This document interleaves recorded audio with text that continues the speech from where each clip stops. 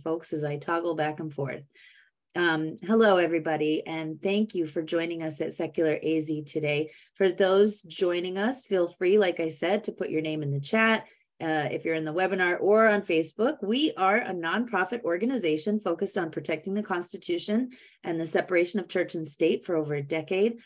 We have really great programming. I'm really proud of the programming that we have. Our Friday updates bring people from all over the country and all over the world to talk about various topics that may not be overtly secular in nature, but there's always a connection.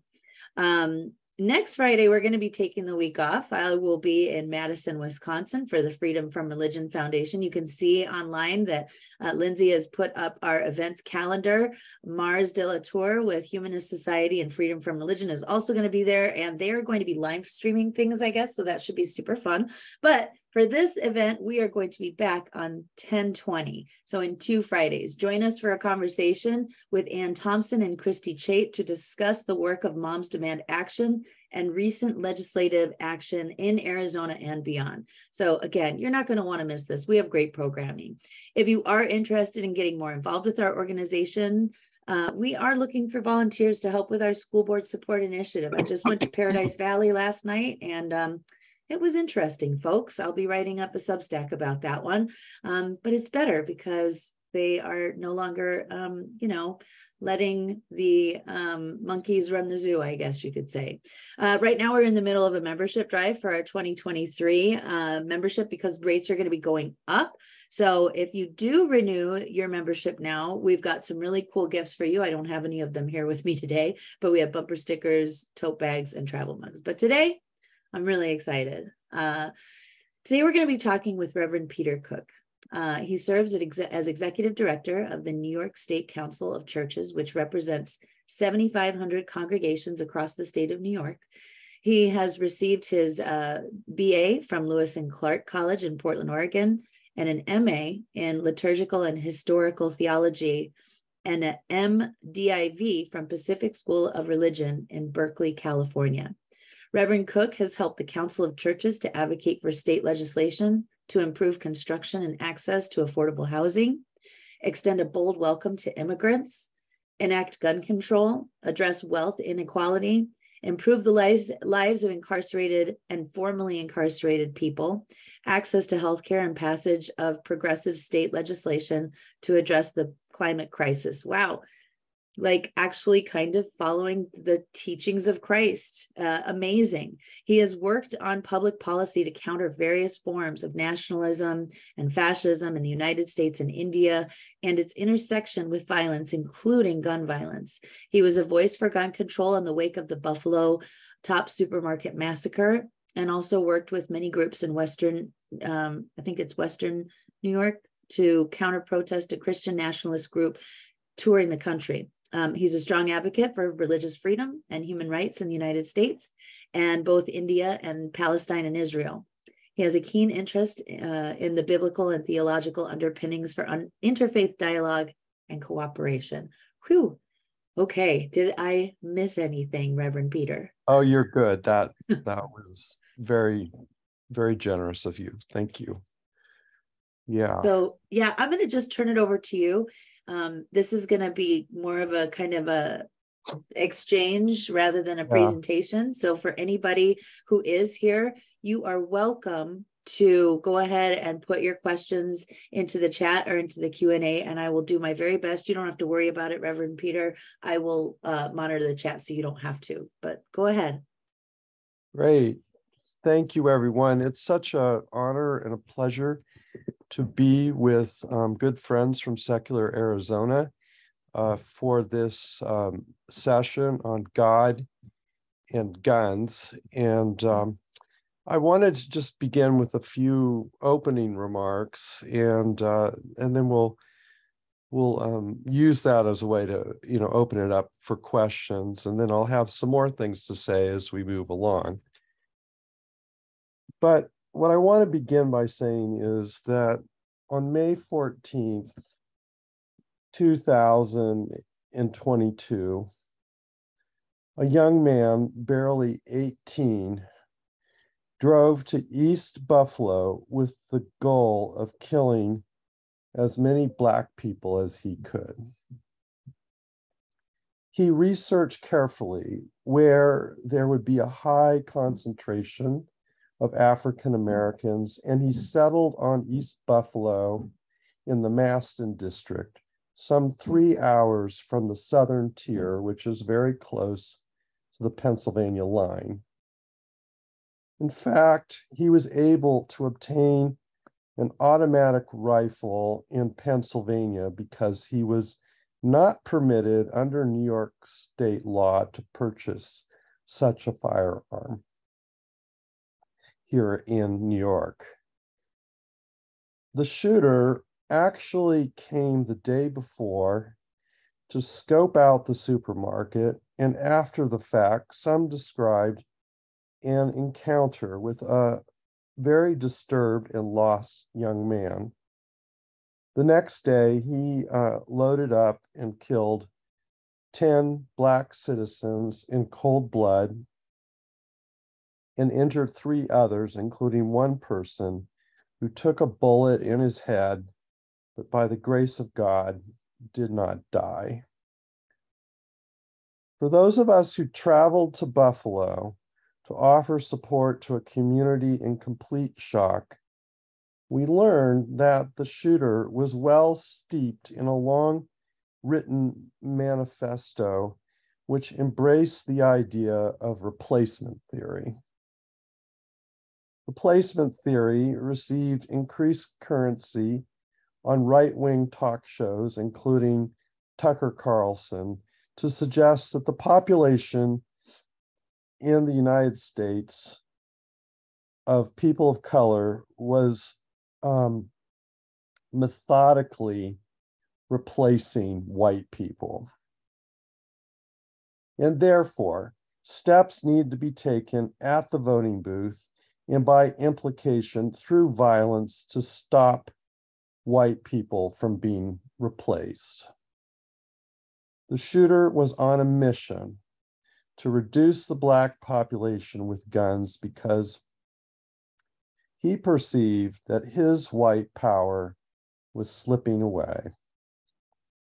We should also note that replacement theory is also promoted as a way to stop immigrants of color from coming to the United States for fear that they will be a majority, which threatens white folks. The zeal to build border walls, close the border, and be inhospitable as possible to immigrants is well grounded in replacement theory. And a lot of people will do violent things with guns to protect their power. Indeed, guns are used to intimidate, which is the point. And the guns are there to protect an old hierarchy and keep people of color in their place. And it takes on almost a divine quality.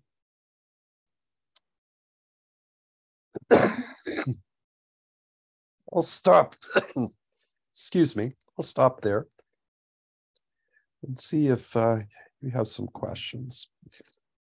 There's no questions coming in yet, but I was just reading something. I don't remember where. I'm sure the article came from Twitter, like when I was going through my Twitter feed, but it was all about the ramping up right now of anti-immigration rhetoric. I mean, it hasn't always been pleasant, right? Statements about immigrants, even though we are a nation of immigrants. And just thinking about how these statements then turn into actions, right? You know, these folks who listen nonstop to Tucker Carlson or Glenn Becker or Matt Walsh or whoever these folks are, or like the chuds of TikTok or whatever their name is, you know, every time that person who runs that account says anything about, you know, trans kids in schools or something like that, the next thing you know, there's bomb threats. Many of them may just be pranks or whatever, but that it like that there doesn't seem to be any accountability for this ramping up of violent rhetoric. There's no accountability for the folks who say it, whether it's this person who runs the Chuds of TikTok page, or it's the former president of the United States. So I don't really have a question there, but it's more of a statement that, you know, there's no accountability for people who say these things, who promote things like the replacement theory. And then when we do see somebody who actually cites and watches Tucker Carlson and uses his very own words, there's nothing we can do to hold those folks accountable who spread those things. Again, more of an observation, not really a question. Samantha is saying, family and friends of those shot and killed say they loved them and missed them, but apparently it's God's will and they seem to just accept it. I don't know if that's the case with everybody. Samantha, do you have any thoughts about that, Reverend Cook? And make sure you unmute yourself, Reverend. I can tell you that for the people who lost loved ones in Buffalo, you will not hear from them that this was God's will. And they are still in just complete trauma about, you know, what happened and the loss. And and it's not just them, but it's the whole community, which, you know, it just suffers from a massive amount of post-traumatic stress, and also a feeling of being neglected economically and socially. East Buffalo often did not get the kind of investment in that community that it deserved. Some of that was really due to redlining and to white exodus, and there was just a lack of investment. And somehow this shooting just kind of reinforced for people the sense that East Buffalo was kind of an afterthought. So I don't know that people thought this was God's will. I think people are working through a lot of righteous anger, incredible grief, but also an incredible resolve to work together to try to improve their community and to offer hope to people of all ages in that community. And I think, honestly, the only thing that does inspire any... I am unmuted. Can you not hear me? I can hear you now, yes. Okay. Oh, maybe I wasn't before. I'm sorry. What I was going to say is like that one of the good things, I mean, it's even weird to say that there could be anything good that comes out of this, because like these things shouldn't happen in the first place, right? But you know, the kids from the Stonewood, Stoneman, the high school. Marjorie Stoneham High School. The one in Florida. Again, there's so many mass shootings, it's hard to keep track of. But the activism coming from those young people, also, you know, seeing the parents from Sandy Hook and the whole Sandy Hook promise. And, you know, at the very least, what I see inspires hope, because I see a lot of people coming together who probably actually would have never been quite as involved in local politics or changing legislation or legislators. So at least that has come out of it. And then, you know, seeing also this generation show up, whether it was in Tennessee or the various other places that, you know, mostly young people I'm seeing have shown up to try to stop this. we've reached a tipping point, I feel like, and if as more and more of these millennials and Gen Z population start to run for office, I'm inspired by the kinds of positive progressive changes that they'll bring. Again, Yeah. more of a comment. Yeah.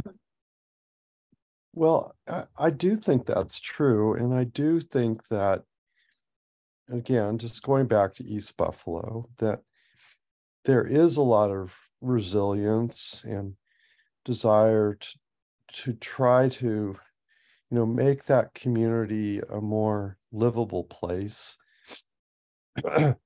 um, but we still have residents a year and a half later who are really reluctant to go back into the top supermarket,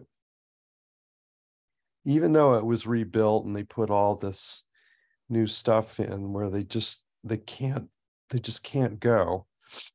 And so it takes a long time. I also think that the Black community has had some very interesting responses to the white community in the wake of this shooting. And one of them was, I was at a African-American clergy gathering shortly after the shooting, and I was this nice white guy from Albany who came trying to, be helpful. And I brought a few people with me. And the pastor was, of course, pleased that I would come and take an interest in him. But when I asked him what he thought we could do to be helpful, we'll start to say, it's nice that you're here, but what I need you to do is go back to your white churches and your white communities and have a pretty deep conversation about why this racism exists in the first place and what kinds of conversations and policies do we engage in that create kind of a petri dish for something like that shooter to show up in Buffalo. And I gotta say, that made a real impression on me. And it was really a challenge to say to the faith community in our churches, when, we say, well, we don't want to be too political. Actually, we don't want to be political at all. We can't talk about race. We can't talk about the snarky things that people say at coffee hour. And, at Thanksgiving, we can't take on Uncle Joe for, saying all kinds of racist things and parroting, Tucker Carlson lines. And where is the conversation with Christians in Bible study about the racist underpinnings of biblical interpretation? So that was kind of his shot at us, to use a not so helpful metaphor, but. Well, and it's, I can go ahead and say everything is connected to education. I mean, my background is in education, so I'm always trying to find connections, but this is it, right? All of one of the things that we do with Secular AZ is we monitor what's going on in our local school boards. We have a lot of them here in Arizona. And, I have a Google alert set to things like CRT, SEL, all of these whistle words that these angry parents are now showing up. So like, this is all connected. The fact that the replacement theory is in some circles seen as, a valid theory. Just goes to show that we need strong public education. We need to have difficult conversations about our background and our history. And I do have a question here from Emily, Reverend Cook, if you're ready for it. Emily says, what would you say to those that don't support gun reform because they have a God-given right to protect their family with a gun? And just make sure you unmute yourself.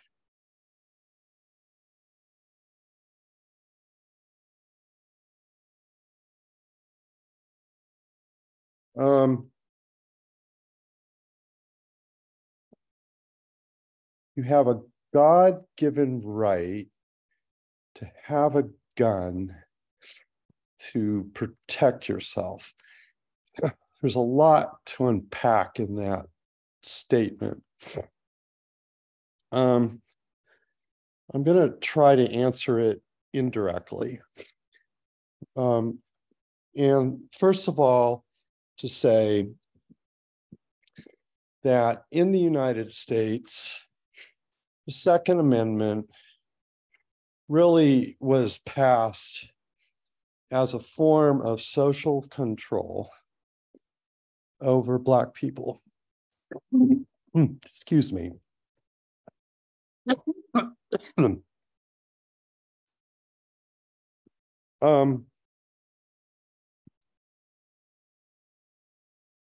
And, you had, excuse me, still I'm fighting a bit of a cough here.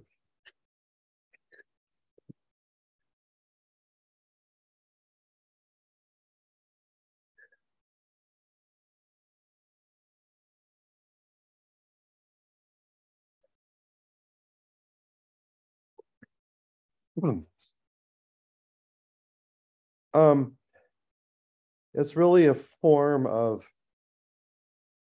social control. And white people would say that they had a God-given right to have a gun, but Black people did not. And furthermore, your God-given right to have a gun was a way for you to maintain your power and to maintain indeed a whole social system of hierarchy which accorded rights to white people at the expense of Black people.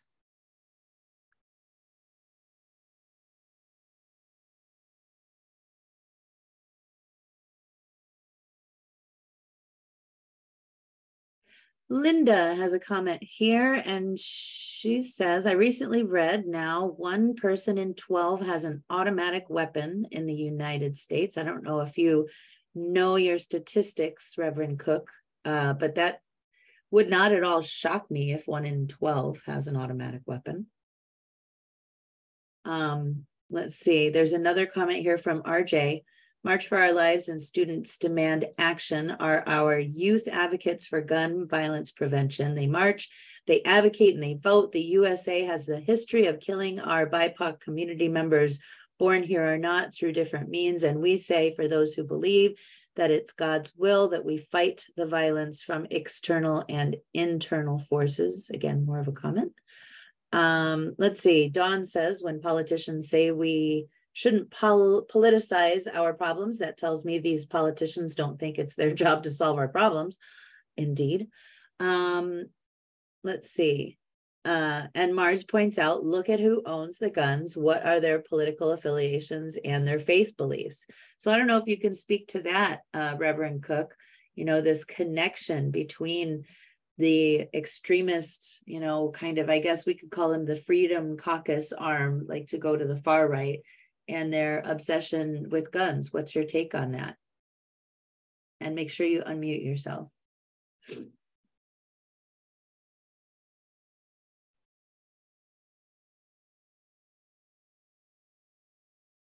Well, I can't help through those questions to think about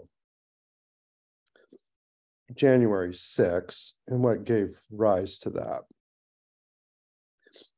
And January 6th really drank from the American waters of fascism, which really looks at democracy as a threat. Free, and they often take a lot of solace in embodying their hope in a strong man.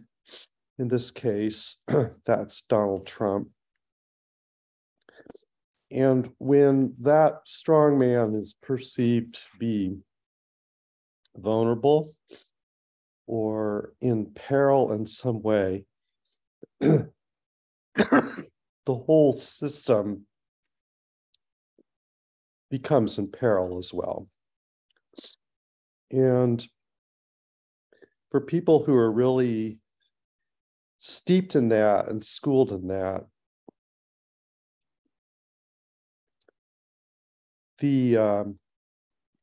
or steeped in that and schooled in that, it didn't take much to imagine a January 6th. Excuse me.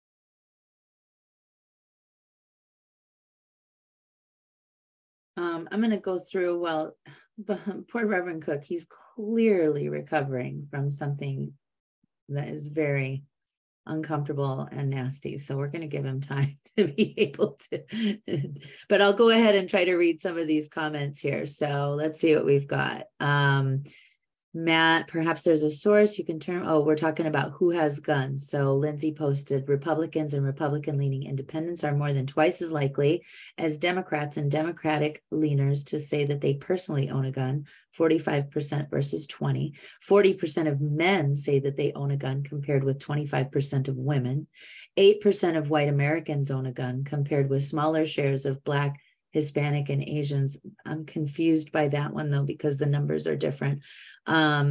Linda says the amount of weapons it adds up to is one.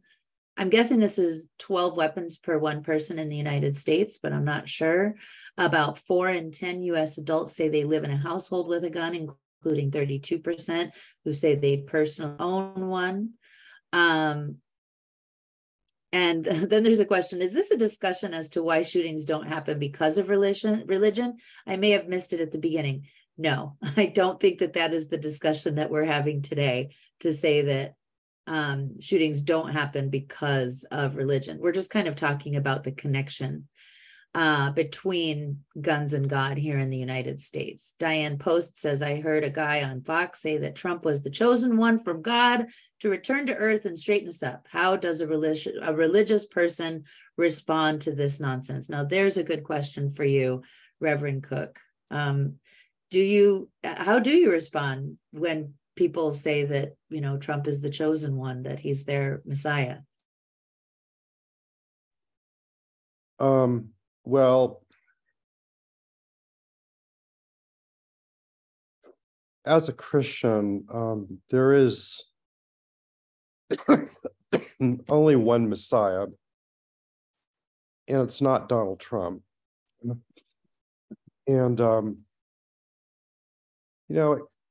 it kind of ties into a millennialist kind of theology that suggests that Christ will come back to earth and and sort of transform society to separate the chosen people from the unchosen people.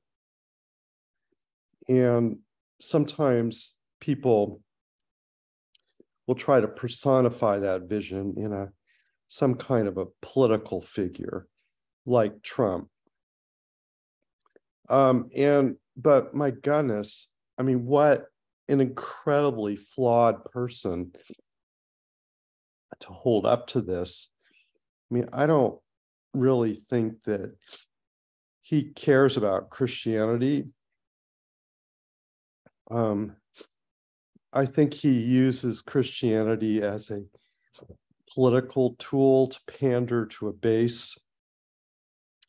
But there's nothing about Christianity that he has really internalized into his personal or corporate life.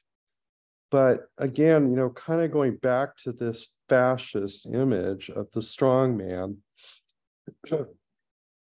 that can start to take on almost divine-like qualities, right? Mm-hmm. And of a savior, even a God chosen savior who will come back to sort out the problems on earth, and but in a way come back to reinforce a very patriarchal, hierarchical social order. So, I think all of us just grimace when we go down the highway in some parts of our country and see Trump, in sort of in these messianic kinds of terms. It just, it's such a disconnect. That's something that I think about all the time.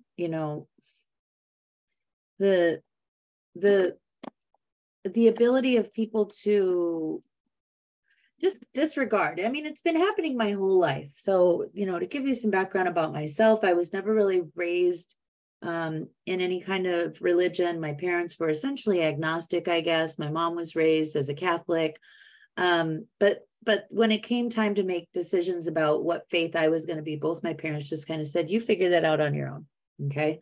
And now I guess I would consider myself a humanist atheist, for lack of a better description. But the thing that always has confused me, and now I see it more and more and more, like there's always been kind of a disconnect, right, with like evangelicals to be able to say, oh, well, I only follow like Leviticus, or I really like Deuteronomy, but some of these other scripture, I'm not really a fan of them. And so I just, in your experience being a man of faith for your entire life, how do you explain that kind of disconnect about the actual teachings of Christ and the behaviors of his followers and their willingness to be able to not only, it seems like they're rejecting the teachings of Christ, or even saying, no, that's not what he really did. How would you explain that?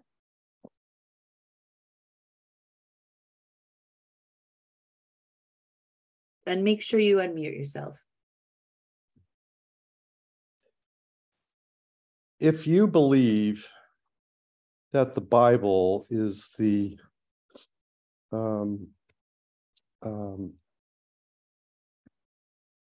inspired word of God, and it is in no way in error,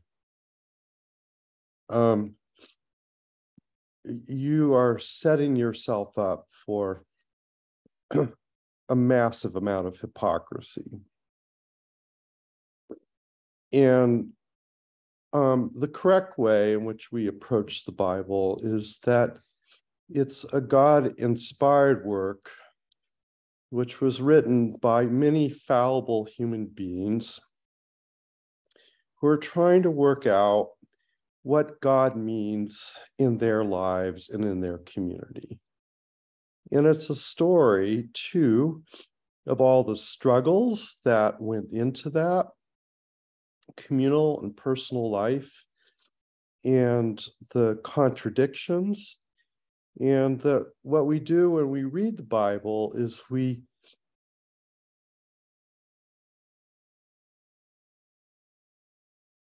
live into that story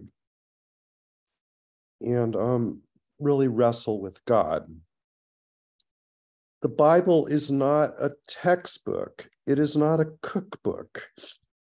It is a series of stories historically grounded, of people really trying to sort through their struggles, but it has a certain divinity to it because it honors the struggles that we have in our own lives and gives us a place where we can have that conversation.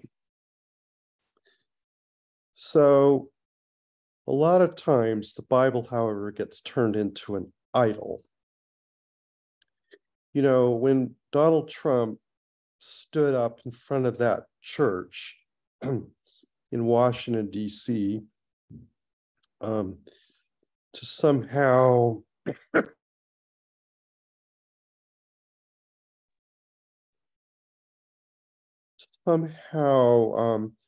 really diss people protesting under Black Lives Matter. You know, he held up the Bible. By the way, he held it upside down, which was a little funny, and really tried to use it kind of as a prop for some kind of control, which is such an abuse of the text and profoundly annoying to the pastor of the church. Sure. Who felt that their name and their church was being used to push this very narrow biblical interpretation. So I just think we have to be careful about while we say that the Bible is the Word of God, it is not God. It points us to God. And in the same way, if that's our basic outlook about the Bible, it becomes a way for us to critique a lot of false idols, including the worship of guns in its proper sense. And we also need to know that each one of us in approaching the Bible has a certain set of assumptions. We call this a hermeneutic. What are the assumptions that we bring to the reading of the text, which will lead us to amplify some texts and give less weight to other texts as we try to put forward an overall theological arch, which for me is really about love and about justice and about human beings trying to figure out love and justice, to acknowledge suffering on the cross, but also the hope that we find in the resurrection, that no trial or tribulation, nothing in all creation can ever separate us from the love of God. So, you know, that's kind of the frame, my hermeneutic that I bring to the reading of the text, and it allows me to deal with the many contradictions that I find there. But if your hermeneutic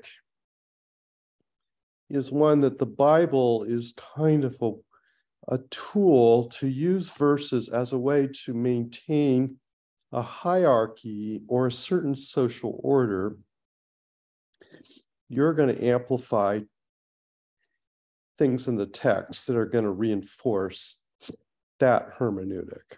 Mm-hmm. So, yeah. So there's a question here. How did liberation theology morph into the prosperity gospel? Not really related to guns as much, but still, that's a great question.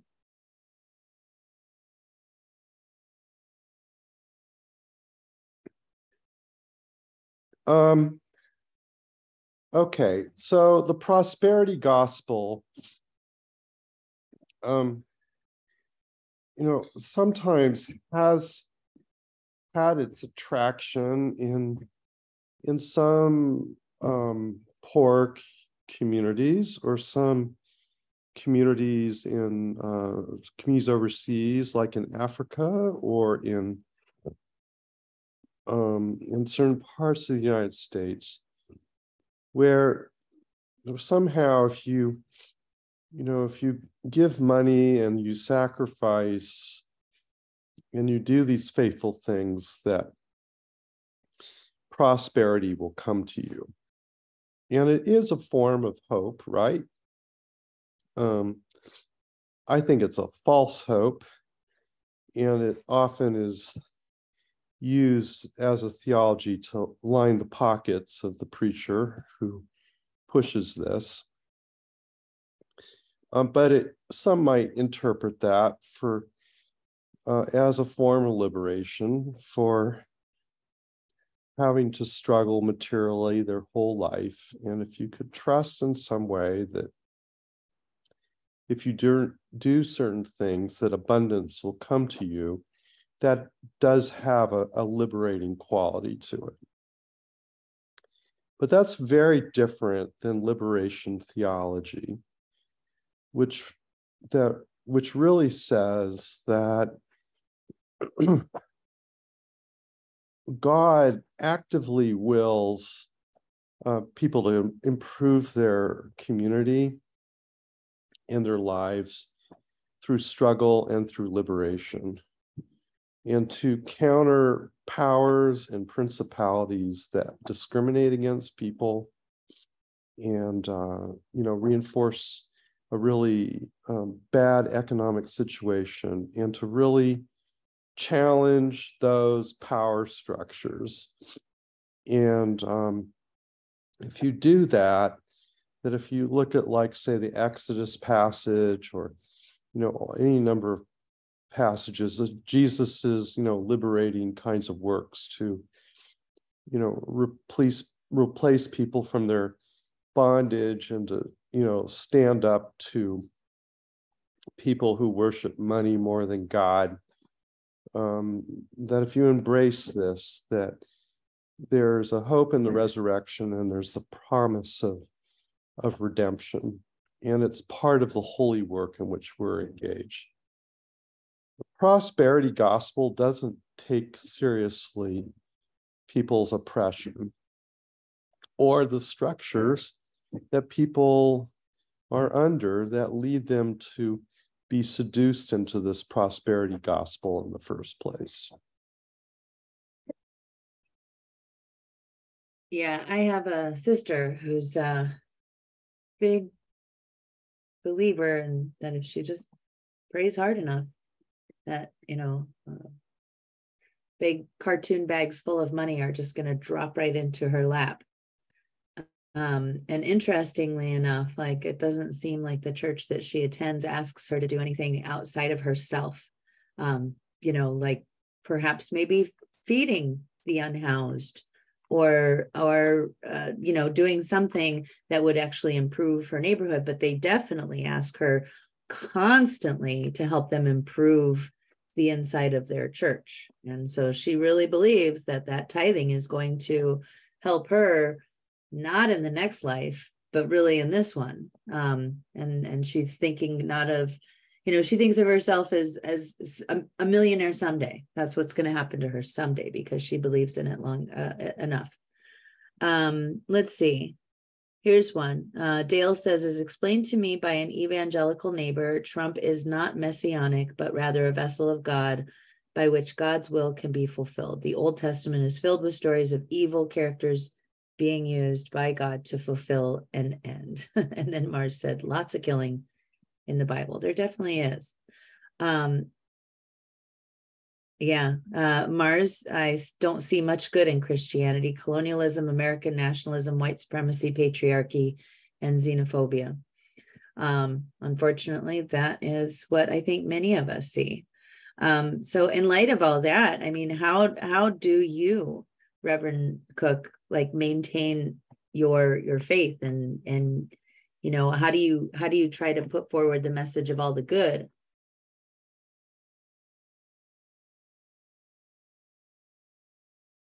Oh, and you're muted.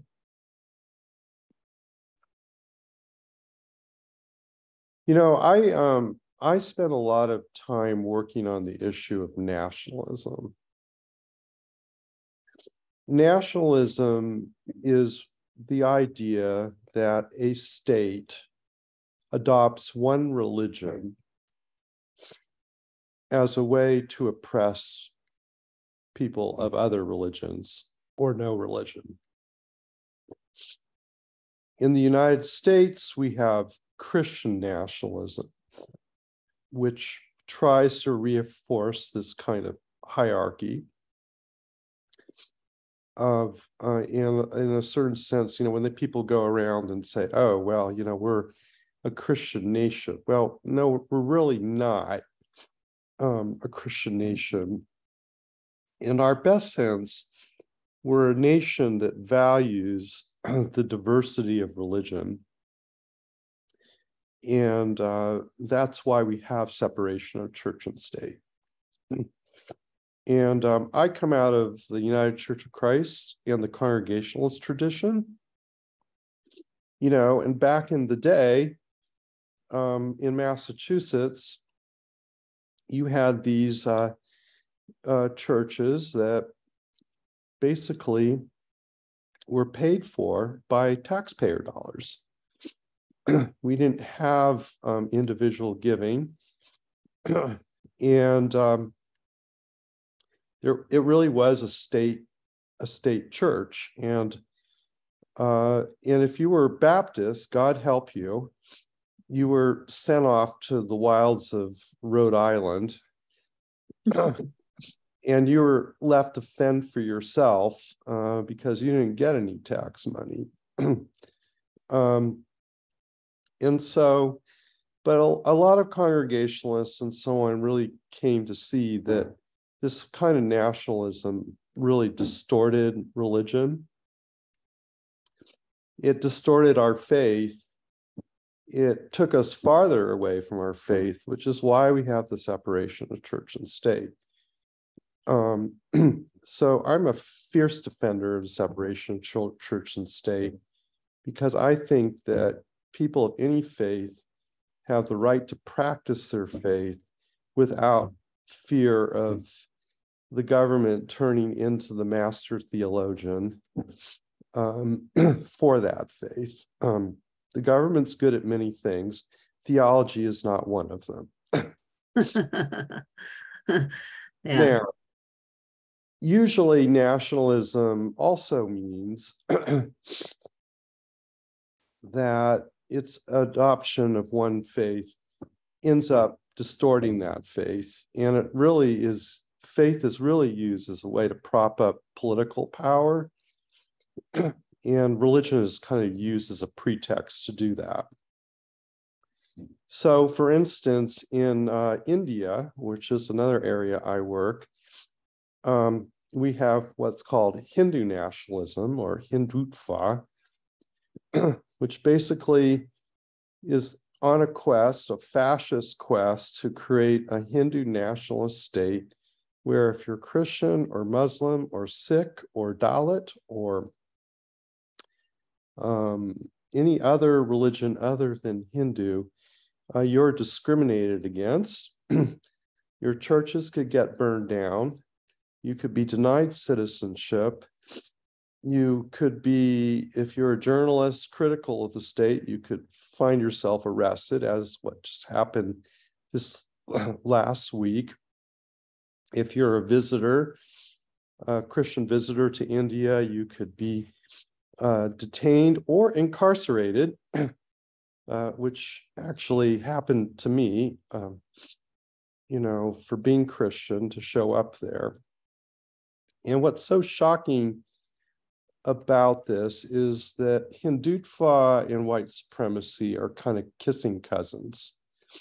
They're both premised on the idea of control and the twisting of religion to maintain power over and against everybody else. So how do I live with that as a person of faith? Well, I don't regard those things as central to my faith. I think that my faith is what helps me critique those things and point to the Lord of life, to to a Christ that is welcoming and inclusive and is not on some kind of quest to convert somebody into his own image, but that we find the Christ through the honoring of diversity and the love of others.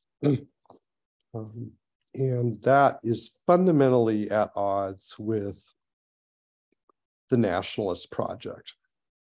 Mm-hmm.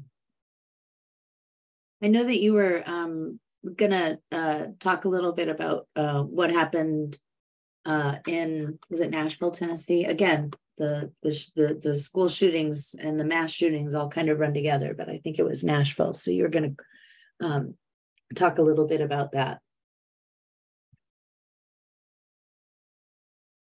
And you're muted. So this is a little amusing, not amusing, but from time to time, Tennessee tries to make the Bible the state book, you know? And every time they do that, some preacher with half a brain stands up and says that if you make the Bible in Tennessee the state book, you're going to embarrass yourself because inevitably you're going to fall short of what that Bible says. But they keep kind of trying to resurrect this notion of, the Bible's a state book, and that and just lots of religious language and pretense to repress people and suppress people.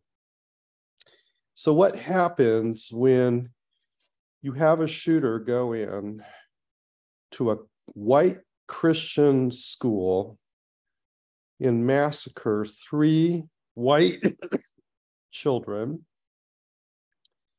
and 3 white faculty members, and you have 2 Black legislators who stand up to speak out against the idolatry of gun violence. And when they do that, and one of them, by the way, Justin Jones, is a Vanderbilt Divinity School student, which is kind of interesting. When you do that, they brought out all the religious language and high-flying biblical imagery they could think of to justify their expulsion for speaking out against the idolatry of gun violence. And so I think Nashville, as the rest of the country,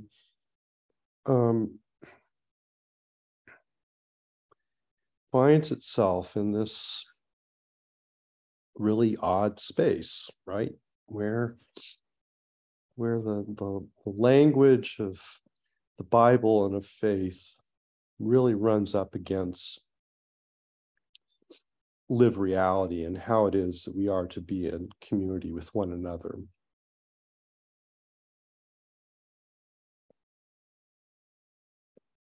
Sorry, I had to find my own unmute button that time. Well, it is 12:54, and I want to honor everybody's time. I appreciate everybody who came today. I appreciate you. And sometimes, Reverend Cook, these conversations are a little bit hopeless.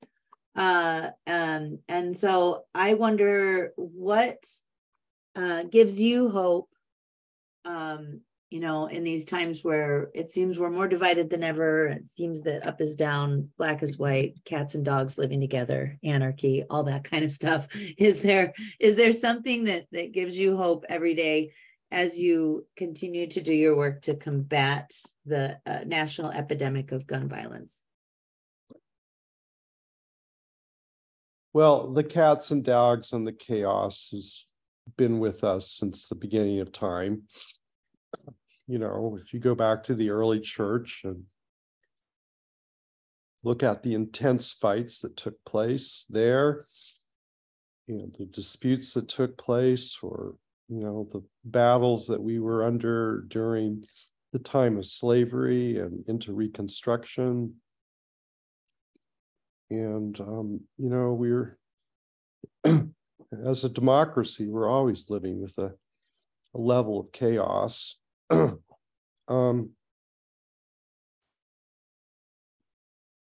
But I guess I do believe in progress. I do believe in a hope that we find with God, a future that we can't always imagine on our own.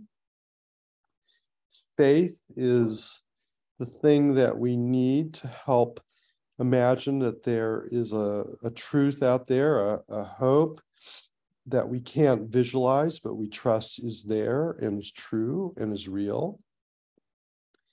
And all along the way, we find these marvelous stories of connection, of community, of hope. Sometimes there are great political things that happen when all seems lost. I know that, for instance, in Oregon, they managed to pass a pretty substantial gun control law, even though, Oregon's a pretty independent-minded state with a lot of gun owners, and yet somehow they did that. And in Kansas, for instance, around the issue of abortion, to really, Kansas voters stood up and they said, we really do need to protect a woman's right to choose. And this is Kansas. This isn't some progressive blue state. And living in a progressive blue state, sometimes I find out that sometimes there are some things that aren't so progressive and not so blue. And yet I also find a lot of hope, being with people every day who do cool things. And speaking of being with a lot of people every day that do cool things, that is my Friday. I love being able to come on here on Fridays at noon and to be able to see so many familiar and engaged people. I mean, we've got a state representative here with us today. We have Rivko Knox here today, who actually ran against Sandra Day O'Connor back in the day.